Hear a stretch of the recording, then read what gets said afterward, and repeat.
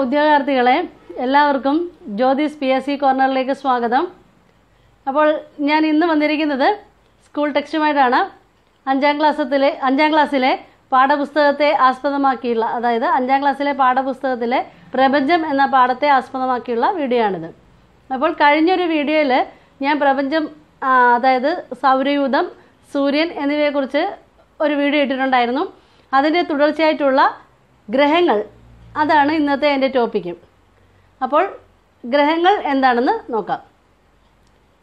ഗ്രഹങ്ങൾ, പ്ലാനറ്റ് എന്ന വാക്കിൻ്റെ അർത്ഥം അലഞ്ഞു തിരിയുന്നവ എന്നാണ്. പ്ലാനറ്റ് എന്ന വാക്കിൻ്റെ അർത്ഥം അലഞ്ഞു തിരിയുന്നവ എന്നാണ്. സൂര്യനെ നിശ്ചിത ഭ്രമണപഥത്തിലൂടെ പ്രദക്ഷിണം ചെയ്യുന്ന, സ്വയം പ്രകാശിക്കാൻ കഴിവില്ലാത്ത ആകാശഗോളങ്ങളെയാണ് ഗ്രഹങ്ങൾ എന്ന് പറയുന്നത്. സൂര്യനെ പ്രദക്ഷിണം ചെയ്യുന്ന എത്ര ഗ്രഹങ്ങളുണ്ട് അറിയാമോ? അറിയായിരിക്കുമല്ലോ. 8 ഗ്രഹങ്ങൾ. ഏതൊക്കെയാണവ? ബുധൻ, ശുക്രൻ, ഭൂമി, ചൊവ്വ, വ്യാഴം, ശനി, യുറാനസ്, നെപ്റ്റ്യൂൺ. ഇതെല്ലാം എല്ലാവർക്കും അറിയായിരിക്കും. അപ്പോൾ സൂര്യനിൽ നിന്നുള്ള അകലത്തിൻ്റെ അടിസ്ഥാനത്തിൽ ഗ്രഹങ്ങളെ നമുക്ക് ഒന്ന് ക്രമീകരിക്കാം. അതായത് അത് വലിപ്പത്തിൻ്റെ അടിസ്ഥാനത്തിലാണ്. ഞാൻ ആദ്യം സൂര്യനിൽ നിന്നുള്ള അകലത്തിൻ്റെ അടിസ്ഥാനത്തിലാണ് ആദ്യം പറഞ്ഞത്. ഇനി വലിപ്പത്തിൻ്റെ അടിസ്ഥാനത്തിൽ നമുക്ക് ഇതിനൊന്ന് തരംതിരിച്ച് പറയാം. അപ്പോൾ ഒന്നാമതായിട്ട് വരുന്നത് ഗ്രഹങ്ങളിൽ ഏറ്റവും വലിപ്പം വ്യാഴത്തിനാണ്. അപ്പോൾ വ്യാഴം, ശനി, യുറാനസ്, നെപ്റ്റ്യൂൺ, ഭൂമി, ശുക്രൻ, ചൊവ്വ, ബുധൻ. അപ്പോൾ ഇങ്ങനെയാണ് വലിപ്പത്തിൻ്റെ അടിസ്ഥാനത്തിൽ ക്രമീകരിച്ചിരിക്കുന്നത്. ആകാശഗോളങ്ങൾക്കൊക്കെ, അതായത് പുതുതായിട്ട് കണ്ടെത്തുന്ന ആകാശ വസ്തുവിനൊക്കെ നാമകരണം ചെയ്യുന്ന ഒരു അന്താരാഷ്ട്ര സംഘടനയുണ്ട്. അതിൻ്റെ പേരാണ് ഇൻ്റർനാഷണൽ ആസ്ട്രോണമിക്കൽ യൂണിറ്റ്. ഒരു ആകാശ വസ്തുവിന് നാമകരണം നടത്തുന്ന അന്താരാഷ്ട്ര സംഘടന ഏതാണത്? International astronomical unit. സൂര്യനിൽ നിന്നുള്ള അകലത്തിൻ്റെ അടിസ്ഥാനത്തിൽ ഗ്രഹങ്ങളെ അന്തർഗ്രഹങ്ങളെന്നും ബാഹ്യഗ്രഹങ്ങളെന്നും രണ്ടായിട്ട് തരംതിരിച്ചിട്ടുണ്ട്. അപ്പോൾ ഇന്നത്തെ എൻ്റെ ടോപ്പിക്ക് അന്തർഗ്രഹങ്ങളെക്കുറിച്ചുള്ളതാണ്. കാരണം ഗ്രഹങ്ങളെല്ലാം ഒരു ടോപ്പിക്കിൽ ഒതുക്കാൻ ബുദ്ധിമുട്ടാണ്, അതുകൊണ്ടാണ്. അപ്പോൾ ഇന്ന് അന്തർഗ്രഹങ്ങളെക്കുറിച്ചാണ് ഞാൻ പറഞ്ഞു തരാൻ പോകുന്നത്. അപ്പോൾ അന്തർഗ്രഹങ്ങൾ ഖരാവസ്ഥയിലും ബാഹ്യഗ്രഹങ്ങൾ വാതകാവസ്ഥയിലുമാണ് കാണപ്പെടുന്നത്. അപ്പോൾ അന്തർഗ്രഹങ്ങൾ ഖരാവസ്ഥയിലും ബാഹ്യഗ്രഹങ്ങൾ വാതകാവസ്ഥയിലും കാണപ്പെടുന്നു. വാതക ഭീമന്മാർ എന്ന് അറിയപ്പെടുന്നത് ഏത് ഗ്രഹങ്ങളാണ്? വാതക ഭീമന്മാർ എന്ന് അറിയപ്പെടുന്നത് ബാഹ്യഗ്രഹങ്ങളെയാണ്. ബാഹ്യഗ്രഹങ്ങളെ വിളിക്കുന്ന മറ്റൊരു പേരാണ് ജോവിയൻ ഗ്രഹങ്ങൾ. എന്താണ്? ജോവിയൻ ഗ്രഹങ്ങൾ. അപ്പോൾ അന്തർഗ്രഹങ്ങൾ എന്നറിയപ്പെടുന്നത് ഏതൊക്കെയാണ്? ബുധൻ, ശുക്രൻ, ഭൂമി, ചൊവ്വ. ബാഹ്യഗ്രഹങ്ങൾ ഏതൊക്കെയാണ്? വ്യാഴം, ശനി, യുറാനസ്, നെപ്റ്റ്യൂൺ. നിങ്ങളിങ്ങനെ അത് കറക്റ്റായിട്ട് അന്തർഗ്രഹങ്ങൾ ഏതൊക്കെയാണ്, ബാഹ്യഗ്രഹങ്ങൾ ഏതൊക്കെയാണെന്ന് പഠിച്ചു വെക്കണം. അപ്പോൾ ഇന്ന് അന്തർഗ്രഹങ്ങളെക്കുറിച്ച് ഡീറ്റെയിൽ ആയിട്ട് പറഞ്ഞുതരാം. അന്തർഗ്രഹങ്ങളിൽ ഒന്നായ ബുധൻ ഏറ്റവും ചെറിയ ഗ്രഹമാണ് ബുധൻ. അപ്പോൾ ഏറ്റവും ചെറിയ ഗ്രഹം, വിശേഷണങ്ങളാണ് പറഞ്ഞു പോകുന്നത്. ഏറ്റവും ചെറിയ ഗ്രഹം എന്ന് അറിയപ്പെടുന്നത് ബുധനാണ്. സൂര്യനോട് ഏറ്റവും അടുത്ത് സ്ഥിതി ചെയ്യുന്ന ഗ്രഹമാണ് ബുധൻ. സൂര്യനോട് ഏറ്റവും അടുത്ത് സ്ഥിതി ചെയ്യുന്ന ഗ്രഹം ഉദയാസ്തമയ സമയങ്ങളിൽ കാണപ്പെടുന്നു. ഉദയാസ്തമയ സമയങ്ങളിൽ കാണപ്പെടുന്ന ഗ്രഹമാണ് ബുധൻ. ബുധന് അന്തരീക്ഷമില്ല. ഏറ്റവും വേഗതയേറിയ ഗ്രഹമാണ് ബുധൻ. ഏറ്റവും വേഗതയേറിയ ഗ്രഹം ബുധൻ. Will of the wisp in the sky എന്ന് അറിയപ്പെടുന്ന ഗ്രഹം, അതായത് ആകാശത്തിലെ മറുത എന്ന് അറിയപ്പെടുന്ന ഗ്രഹമാണ് ഏത്? ബുധൻ. പരിക്രമണ വേഗത കൂടിയ ഗ്രഹമാണ് ബുധൻ. ബുധൻ്റെ പരിക്രമണ കാലം എന്ന് പറയുന്നത് 88 ഭൗമദിനങ്ങളാണ്. ബുധനെ നിരീക്ഷിക്കുവാനായി നാസ വിക്ഷേപിച്ച ബഹിരാകാശ പേടകങ്ങളാണ് മെസഞ്ചറും മറീനർ 10ഉം. Messenger 1974-ലും Mariner 2004-ലുമാണ് വിക്ഷേപിച്ചിട്ടുള്ളത്. റോമാക്കാരുടെ സന്ദേശവാഹകന്റെ പേര് നൽകപ്പെട്ട ഗ്രഹമാണ് ബുധൻ. റോമാക്കാരുടെ സന്ദേശവാഹകന്റെ പേര് നൽകപ്പെട്ട ഗ്രഹം ഏതാണ്? ബുധൻ. റോമാക്കാർ ബുധനെ വിളിക്കുന്ന പേരുകൾ അതെന്തൊക്കെയാണെന്ന് നോക്കിയേ. പ്രഭാതത്തിൽ അപ്പോളോ എന്നും പ്രദോഷത്തിൽ ഹെർമിസ് എന്നും വിളിക്കുന്നു. പ്രഭാതത്തിൽ അപ്പോളോ എന്നും പ്രദോഷത്തിൽ ഹെർമിസ് എന്നും റോമാക്കാർ വിളിക്കുന്ന ഗ്രഹമാണ് ബുധൻ. അച്ചുതണ്ടിന് ചരിവ് കുറവായതിനാൽ ഭൂമിയുടേതിൽ നിന്നും എന്ത് വ്യത്യാസമാണ് ബുധനിൽ അനുഭവപ്പെടുന്നതെന്നറിയാമോ? അതായത് ബുധനിൽ ഋതുക്കൾ അനുഭവപ്പെടുന്നില്ല. ഏറ്റവും ദൈർഘ്യം കുറഞ്ഞ വർഷമുള്ള ഗ്രഹമാണ് ബുധൻ. എത്ര ദിവസമാണ്? 88 ദിവസം. അച്ചുതണ്ടിന് ചരിവ് ഏറ്റവും കുറഞ്ഞ ഗ്രഹമാണ് ബുധൻ. അച്ചുതണ്ടിന് ചരിവ് ഏറ്റവും കുറഞ്ഞ ഗ്രഹമാണ് ബുധൻ. അതുകൊണ്ടാണ് ഭൂമിയിലെ പോലെ ഋതുക്കൾ ബുധന് ഇല്ലാത്തത്. പലായന പ്രവേഗം ഏറ്റവും കുറഞ്ഞ ഗ്രഹമാണ് ബുധൻ. പലായന പ്രവേഗം ഏറ്റവും കുറഞ്ഞ ഗ്രഹമാണ് ബുധൻ. അന്തരീക്ഷമില്ലാത്ത ഗ്രഹമാണ് ബുധൻ. ബുധനിൽ അന്തരീക്ഷത്തിൻ്റെ അഭാവത്തിന് കാരണം എന്താണ്? കുറഞ്ഞ പലായന പ്രവേഗവും അതിതീവ്രമായ താപവും മൂലമാണ് ബുധനിൽ അന്തരീക്ഷം ഇല്ലാത്തത്. ഭൂമിയുടേതിന് ഏകദേശം തുല്യമായ സാന്ദ്രതയുള്ള ഗ്രഹമാണ് ഏത്? ബുധൻ. ഭൂമിയുടേതിന് തുല്യമായ കാന്തിക മണ്ഡലമുള്ള ഗ്രഹമാണ് ബുധൻ. ഭൂമിയുടേതിന് തുല്യമായ കാന്തിക മണ്ഡലമുള്ള ഗ്രഹമാണ് ബുധൻ. ഏറ്റവും വർത്തുള ആകൃതിയിലുള്ള ഭ്രമണപഥമുള്ള ഗ്രഹമാണ് ബുധൻ. അതുപോലെ ഉപഗ്രഹങ്ങളില്ലാത്ത ഗ്രഹങ്ങൾ ഏതൊക്കെയാണ്? ബുധന് ഉപഗ്രഹമില്ല. അതുപോലെ ശുക്രനും. അപ്പോൾ ബുധനും ശുക്രനും ഉപഗ്രഹങ്ങളില്ല. ഇനി അടുത്തത്, ബുധൻ്റെ അകക്കാമ്പ് നിർമ്മിക്കപ്പെട്ടിരിക്കുന്ന വസ്തു എന്ന് പറയുന്നത് ഇരുമ്പാണ്. അപ്പോൾ ബുധൻ്റെ അകക്കാമ്പ് നിർമ്മിക്കപ്പെട്ടിരിക്കുന്ന വസ്തു ഏതാണ്? ഇരുമ്പ്. അപ്പോൾ ബുധനെക്കുറിച്ച് മാക്സിമം കാര്യങ്ങളെല്ലാം ഞാൻ പറഞ്ഞു തന്നു കഴിഞ്ഞു. ഇനി അടുത്ത ഗ്രഹം ശുക്രൻ. ഭൂമിയോട് ഏറ്റവും അടുത്ത ഗ്രഹമാണ് ശുക്രൻ. വലിപ്പത്തിൽ 6ാം സ്ഥാനമാണുള്ളത്. പ്രഭാത നക്ഷത്രം, പ്രദോക്ഷ നക്ഷത്രം എന്നീ പേരുകളിൽ അറിയപ്പെടുന്ന ഗ്രഹം അത് ഏതാണ്? ശുക്രൻ. പ്രഭാത നക്ഷത്രവും പ്രദോക്ഷ നക്ഷത്രവും ശുക്രനാണെന്ന് കണ്ടെത്തിയതാരാണ്? പൈതഗോറസ്. അപ്പോൾ ഇത് കണ്ടെത്തിയതാരാ? പൈതഗോറസ്. റോമാക്കാർ ശുക്രനെ സ്നേഹത്തിൻ്റെയും സൗന്ദര്യത്തിൻ്റെയും വസന്തത്തിൻ്റെയും ഒക്കെ ദേവതയായിട്ടാണ് ആരാധിക്കുന്നത്. ഭൂമിയുടെ ഏറ്റവും അടുത്ത് സ്ഥിതി ചെയ്യുന്ന ഗ്രഹമാണ് ശുക്രൻ. സൗരയൂഥത്തിലെ ഏറ്റവും ചൂട് കൂടിയ ഗ്രഹമാണ് ശുക്രൻ. അപ്പോൾ സൗരയൂഥത്തിലെ ഏറ്റവും ചൂട് കൂടിയ ഗ്രഹം ഏതാണ്? ശുക്രൻ. കിഴക്ക് നിന്നും പടിഞ്ഞാറോട്ട് ഭ്രമണം ചെയ്യുന്ന ഏക ഗ്രഹം ശുക്രനാണ്. കിഴക്ക് നിന്നും പടിഞ്ഞാറോട്ട് ഭ്രമണം ചെയ്യുന്ന ഏക ഗ്രഹം ഏതാണ്? ശുക്രൻ. സൾഫ്യൂരിക് ആസിഡ് നിറഞ്ഞ മേഘപാളികളാൽ ആവൃതമായ ഗ്രഹമാണ്. അപ്പോൾ സൾഫ്യൂരിക് ആസിഡ് മേഘപാളികൾ നിറഞ്ഞ ഗ്രഹം ഏതാണ്? ശുക്രൻ. 98% കൂടുതൽ കാർബൺ ഡയോക്സൈഡിൻ്റെ സാന്നിധ്യം ഇവിടെയുണ്ട്. ഹരിതഗൃഹ പ്രഭാവം അനുഭവപ്പെടുന്ന ഗ്രഹമാണ് ശുക്രൻ. സൂര്യപ്രകാശത്തെ ഏറ്റവും കൂടുതൽ പ്രതിഫലിപ്പിക്കുന്ന ഗ്രഹം. അതുകൊണ്ട് ഇതിനെ തിളക്കമുള്ള ഗ്രഹമെന്ന് അറിയപ്പെടുന്നു. ചന്ദ്രൻ കഴിഞ്ഞാൽ രാത്രിയിൽ ആകാശത്ത് കാണുന്ന ഏറ്റവും തിളക്കമേറിയ വസ്തു ഏതാണ്? ശുക്രനാണ്. അപ്പോൾ ചന്ദ്രൻ കഴിഞ്ഞാൽ ആകാശത്ത് കാണപ്പെടുന്ന ഏറ്റവും തിളക്കമേറിയ വസ്തു ഏതാണ്? ശുക്രൻ. ശുക്രനിൽ വർഷത്തെക്കാളും ദിവസത്തിന് ദൈർഘ്യം കൂടുതലാണ്. പരിക്രമണത്തെക്കാൾ ഏറെ സമയം ഭ്രമണത്തിനെടുക്കുന്ന ഏക ഗ്രഹമാണ് ഏത്? ശുക്രൻ. അപ്പോൾ പരിക്രമണത്തെക്കാൾ ഏറെ സമയം ആവശ്യമാണ്. ഭ്രമണത്തിന് 243 ദിവസവും പരിക്രമണത്തിന് 224 ദിവസവുമാണ് ശുക്രൻ എടുക്കുന്നത്. അതായത് ശുക്രന് വർഷത്തെക്കാളും ദിവസത്തിന് ദൈർഘ്യം കൂടുതലാണ്. പരിക്രമണത്തിനേക്കാൾ ഏറെ സമയം ഭ്രമണത്തിനെടുക്കുന്ന ഏക ഗ്രഹമാണ് ശുക്രൻ. ഭ്രമണവേഗത ഏറ്റവും കുറഞ്ഞ ഗ്രഹമാണ് ശുക്രൻ. ഭ്രമണവേഗത ഏറ്റവും കുറഞ്ഞ ഗ്രഹം. ഏറ്റവും ചൂടുകൂടിയ ഗ്രഹമാണ് ശുക്രൻ. അപ്പോൾ ഏറ്റവും ചൂടുകൂടിയ ഗ്രഹം ഏതാണ്? ശുക്രൻ. ശുക്രനിൽ സൂര്യൻ പടിഞ്ഞാറുദിച്ച് കിഴക്ക് അസ്തമിക്കുന്നതായിട്ട് അനുഭവപ്പെടുന്നു. സൗരയൂഥത്തിലെ ഏറ്റവും ദൈർഘ്യമേറിയ ദിനരാത്രങ്ങൾ അനുഭവപ്പെടുന്ന ഗ്രഹമാണ് ശുക്രൻ. അപ്പോൾ സൗരയൂഥത്തിലെ ഏറ്റവും ദൈർഘ്യമേറിയ ദിനരാത്രങ്ങൾ അനുഭവപ്പെടുന്ന ഗ്രഹം ഏതാണ്? ശുക്രൻ. ലൂസിഫർ എന്ന് അറിയപ്പെടുന്ന ഗ്രഹമാണ് ശുക്രൻ. ലൂസിഫർ എന്ന് അറിയപ്പെടുന്ന ഗ്രഹമാണ് ശുക്രൻ.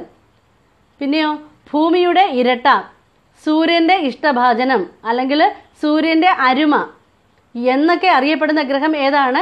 ശുക്രൻ. ഭൂമിയുടെ ഇരട്ട, സൂര്യൻ്റെ അരുമ എന്നൊക്കെ അറിയപ്പെടുന്ന ഗ്രഹം ശുക്രൻ. ലക്ഷ്മി പ്ലാനം എന്നറിയപ്പെടുന്ന വിശാലമായ പീഠഭൂമി കാണപ്പെടുന്നു. എവിടെയാണ്? ശുക്രനിൽ. ലക്ഷ്മി പ്ലാനം എന്നറിയപ്പെടുന്ന വിശാലമായ പീഠഭൂമി ശുക്രനിൽ കാണപ്പെടുന്നു. ശുക്രനിലെ ഏറ്റവും ഉയരം കൂടിയ കൊടുമുടിയാണ് മാക്സ്വെൽ മൗണ്ട്സ്. ഏതാണ്? മാക്സ്വെൽ മൗണ്ട്സ് ആണ് ശുക്രനിലെ ഏറ്റവും ഉയരം കൂടിയ കൊടുമുടി. ഇനി ശുക്രനെ സന്ദർശിച്ച പേടകം. ശുക്രനെ സന്ദർശിച്ച ആദ്യ പേടകം മറീനർ 2 ആണ്. മറീനർ 2 അമേരിക്കയാണ് വിട്ടത് 1962. സൂര്യനും ഭൂമിക്കും ഇടയ്ക്ക് ശുക്രൻ കടന്നു വരുന്ന പ്രതിഭാസമാണ് ശുക്ര സംതരണം എന്ന് അറിയപ്പെടുന്നത്, ട്രാൻസിറ്റ് ഓഫ് വീനസ്. സൂര്യനും ഭൂമിക്കും ഇടയ്ക്ക് ശുക്രൻ കടന്നു വരുന്ന പ്രതിഭാസമാണ് ശുക്ര സംതരണം, ട്രാൻസിറ്റ് ഓഫ് വീനസ്.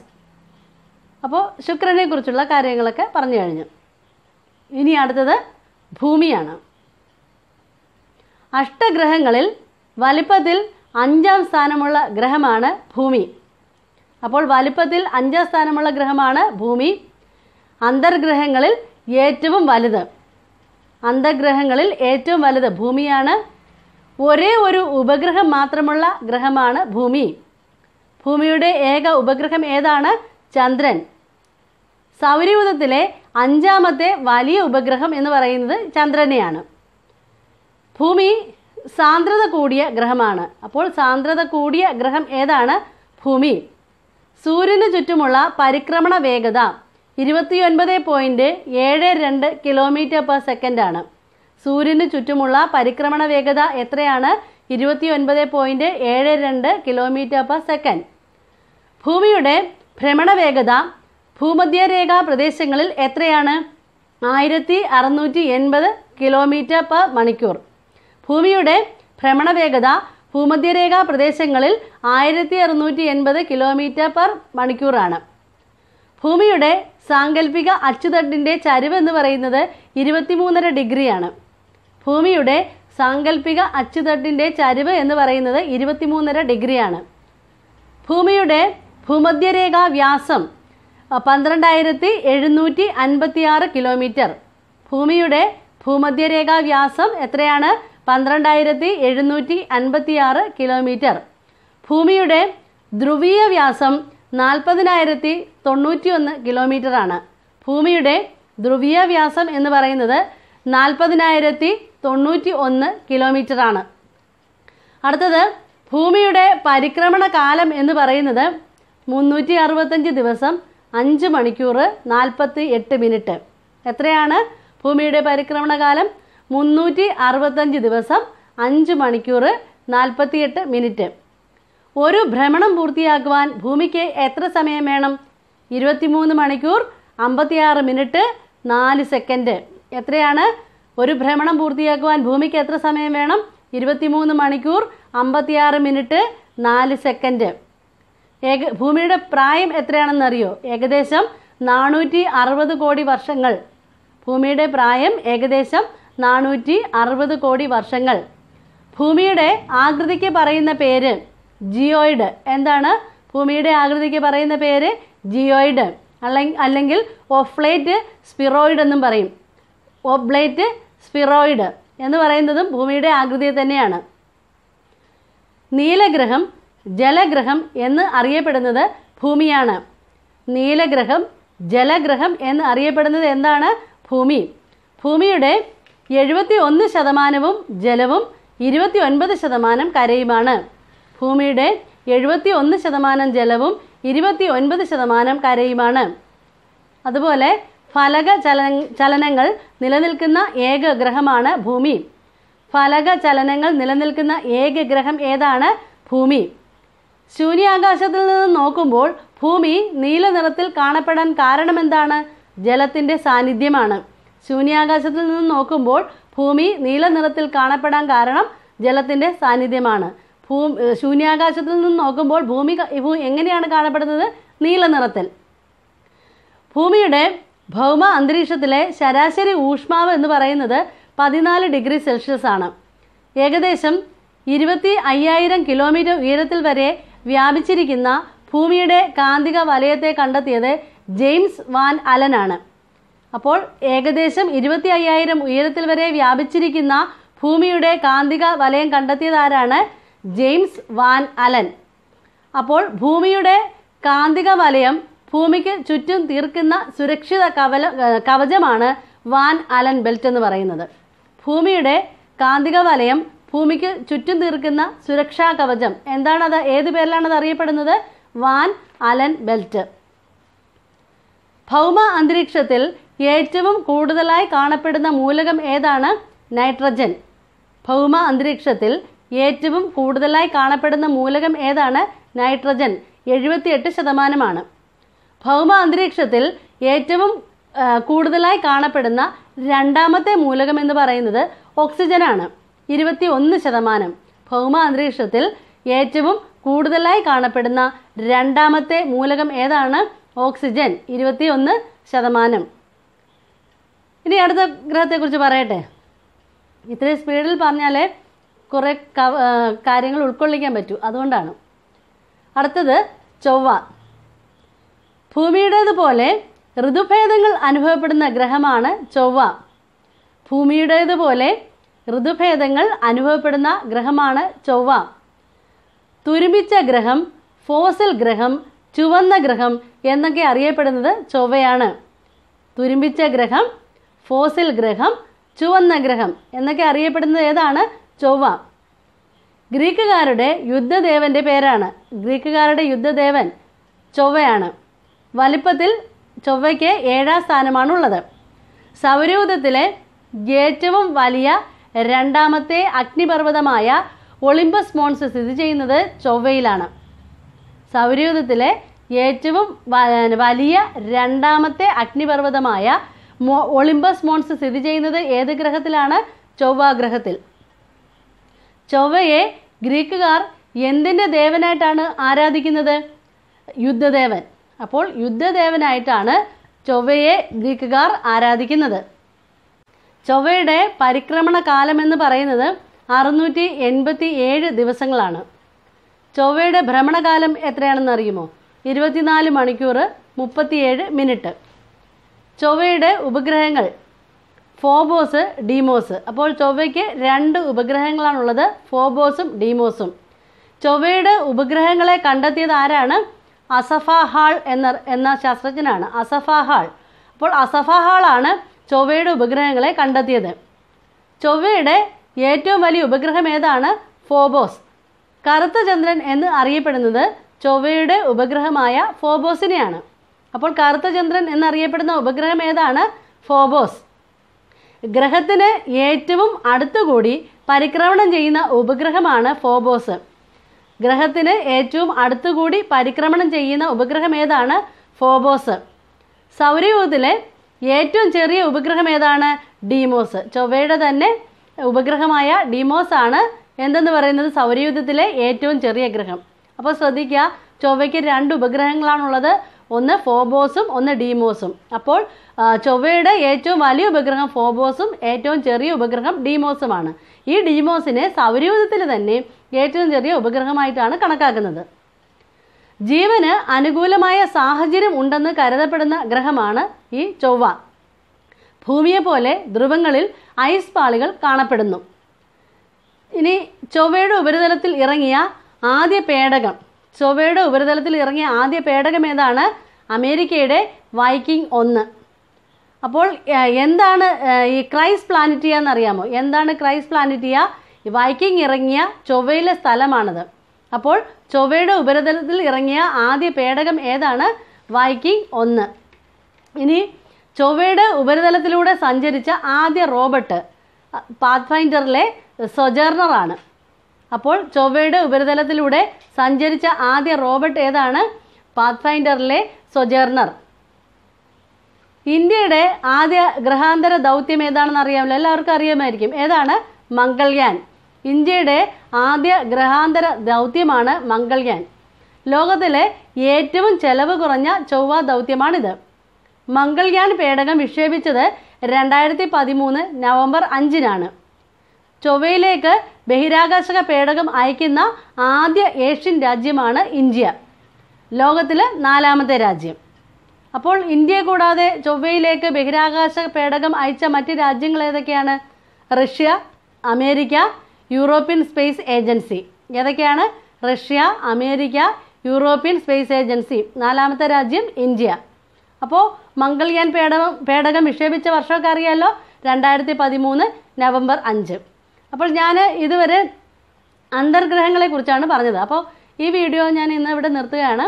ഇനി അടുത്ത ഒരു വീഡിയോയിൽ ബാഹ്യഗ്രഹങ്ങളും ബാക്കി പ്രപഞ്ചത്തിൻ്റെ ഡീറ്റെയിൽസും ഒക്കെ ആയിട്ട് ഞാൻ വീണ്ടും വരുന്നതാണ്. അപ്പോൾ എൻ്റെ വീഡിയോ പുതുതായി കാണുന്ന എല്ലാവരും സബ്സ്ക്രൈബ് ചെയ്യണം. പിന്നെ എൻ്റെ വീഡിയോ ഇഷ്ടമാകുകയാണെങ്കിൽ ലൈക്ക് ചെയ്യാനും കമൻറ്റ് ചെയ്യാനും മറക്കരുത്. അപ്പോൾ തുടർന്നും എൻ്റെ വീഡിയോ കാണണം, എങ്കിലേ ഈ പ്രപഞ്ചം എന്ന ഈ പാഠത്തിൻ്റെ ബാക്കി ലെസൺസ് നിങ്ങൾക്ക് ലഭ്യമാകുകയുള്ളൂ. അപ്പോൾ പുതിയ വീഡിയോയുമായി വരുന്നത് വരേക്കും എല്ലാവർക്കും ബൈ.